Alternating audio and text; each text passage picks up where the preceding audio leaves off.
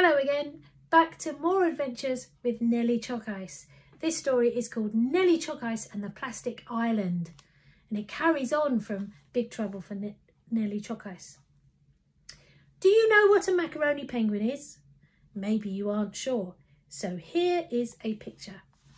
They have bright yellow feathers sticking out like shaggy eyebrows, and they live in the Antarctic near the South Pole. There is one macaroni penguin who is very special. Her name is Nellie Choc. She is the most famous penguin explorer in the world. She travelled all the way to the North Pole in the Arctic Ocean, which is where penguins don't live. Nellie loves her big family and they love her. Here you can see Small Ma and Small Pa and Grandma and Grandpa and all the brothers and sisters and aunts and uncles and cousins. Can you see Nellie's uncle? He's the one with the hat who plays the guitar. Nellie longs to get back to her family, but it's a long, long way from the North Pole to the South Pole. 12,430 miles, in fact. Luckily, Nellie has made friends with Captain Beardy-Beard, who has a submarine. He and his crew are taking her back to the South Pole, but at the moment they are stuck in New York Harbour. This is because the submarine has had an accident. You see, the submarine ran out of diesel fuel and Nellie Choc made a big mistake. She thought she could help by putting lots of fish in the fuel tank. Eating fish gives penguins lots of energy to keep going, and Nellie thought that eating fish would give the submarine lots of energy too. It didn't. The fish got stuck in the engine and the submarine stopped working. Oh dear. Captain Beardy-Beard was not at all happy. Luckily, the crew got all the fish out. But it took a very long, stinky time. Then the crew filled the tank with diesel and the submarine was ready to go. The crew told Nellie that she could press the go button to start the submarine. Unluckily, penguins can't read, not even Nellie Choc. This is because there are no books or libraries at the South Pole. So Nellie made another, even bigger mistake. She didn't press the go button. She pressed the button that said torpedoes. Zap! A torpedo shot out of the submarine. The torpedo went whizzing across the bay and hit the Statue of Liberty. There was a loud bang. And the statue's arm fell off. It was the arm holding the flaming torch. Biggest splash ever. Oh dear, again. Captain Beardy-Beard was very upset. Nellie, you... But the captain could only think of rude words to say, so he hid them in his beard where no one could hear them. I think we'd better get out of here fast, he told the crew. The submarine sailed underwater and all week until Captain Beardy-Beard thought it was time to come up to the surface again. The submarine rose up, and just as it broke through the surface, there was a terrible grinding noise. The engine grunted to a halt, and the submarine stopped dead. Oh dear, at least it wasn't Nellie's fault this time. They all looked at each other in alarm. What had happened? Captain Beardy-Beard climbed the ladder into the tower with Nellie close behind. The captain opened a hatch slowly and peered out. They were just above the level of the sea. They stared out in horror. Nellie's bright yellow eyebrows went very droopy. All around the submarine, floating, was an island of plastic. In every direction. It came in all sizes, shapes and colours, covered with filthy scum. The plastic bobbed softly up and down on the waves. The island of plastic stretched as far as the eye could see.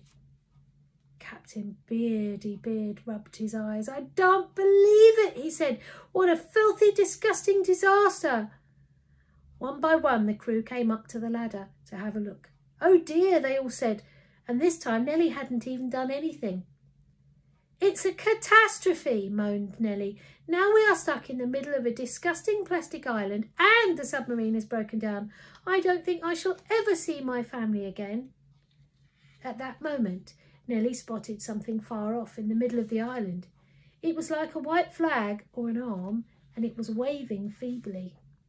Look, someone needs our help, she said. We must rescue them. Nellie was right, but the captain was worried. We can't stand on all this wobbly plastic, he told her. It's not safe. We will fall underwater and get trapped. I'll go and see what it is, Nellie said bravely. Doesn't matter if I fall in, because I'm a penguin and I can swim. You be careful, Nellie warned. You be careful, Nellie, warned Captain Beardy-Beard. Don't take any risks. Nellie jumped onto the wobbling island. She hopped from one piece of floating plastic to the next. A few times she almost fell in, but she kept going. That made her feel clever and proud until she really did fall in, and it was horrible. The plastic was everywhere, trying to pull her down. Nellie was sinking underneath it all. Luckily, macaroni penguins can hold their breath for a long time, about 20 minutes. Nellie had to work really hard to clamber on top. Nellie didn't feel clever any longer. This plastic disaster is far, far worse than I thought, Nellie muttered to herself. At last she could see what was waving. It was the wing of a big bird, an albatross. The bird's feet and one wing were caught up in plastic netting. The albatross was thin and hungry. It must have been trapped there for days. Every so often the albatross tried to break free. I'm Nellie. How did you get trapped? Asked Nellie, the penguin explorer. My name is Toss, the albatross answered. Friends told me about this plastic island. I flew down to see it myself, and when I landed my foot got trapped, then the other foot, then one wing. It's awful, horrible. Who threw all this rubbish into the ocean? I've seen hundreds of dead fish.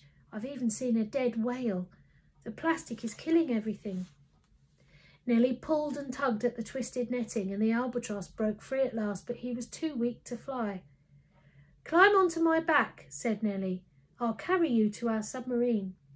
What's a submarine? Asked Toss, as Nellie plodded step by step towards the distant submarine. It's a thing that goes underwater, Nellie explained. Like a fish? A very big fish, said Nellie, but you climb inside it. You climb inside a big fish, exclaimed Toss. I put fish inside me. I don't want to get inside a big fish. It's like a fish, said Nellie, but it's a submarine. That's what you said at the beginning, the albatross complained. I still don't know what a submarine is. Captain Beardy-Beard and the crew helped Nellie and the albatross onto the deck. They went inside the submarine. This isn't like a fish at all, snapped the albatross, looking all around. That annoyed Nellie. Excuse me, Toss, I just saved your life and now you're complaining? Maybe I should put you back on the plastic island. I might add you're very heavy. I shall need a back massage after carrying you all that way. Then Toss started grumbling and said thank you. He held up one big paddle-shaped foot and said, actually, I have very good feet for giving a back massage if anyone's interested.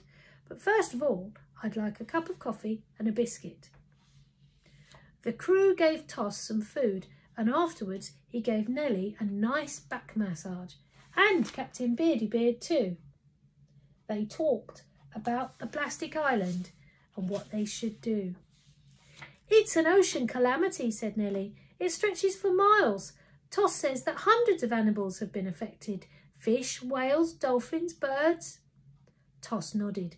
What's even worse is that the island stretches much further than you can see. Plastic, plastic, plastic. What are people doing to the ocean? Well, we can't all just pick it all up, said the captain. And we can't go anywhere yet because the submarine's propeller is tangled up in it. I can't send a diver to sort it out because the diver might get trapped. I think we might be stuck here forever. And there's the propeller all caught up with the plastic.